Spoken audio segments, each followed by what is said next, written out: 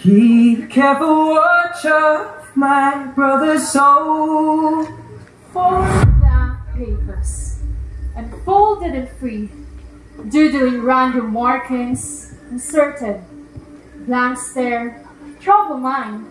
Where are the words I need? Are there phrases to forbid?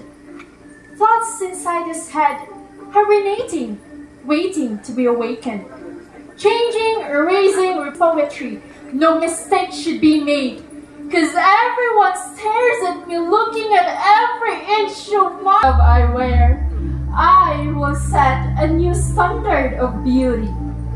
I used to play with some other kids.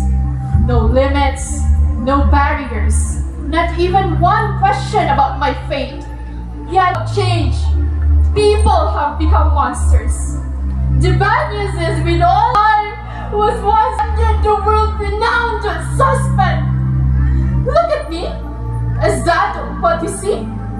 I am a Muslim clothed from head to toe, covering my blush from the possible wanting words that you may throw. I was called a terrorist, tagged to be the wildest activist of murderer. I was branded a sinner. Look at me. Is that what you see? One thing my mother told me, show them what they failed to see. Let all people know that you are nothing like a vagabond. Let them look at you and make them realize that you are one great creation. Ako, isang ka-Muslim, laong pa ni Max Ehrmann. Ako, ang anak ng Ahira, may ng mga kawoy awbiton ang kanak kapatot adis sa dunya. It means I am a Muslim.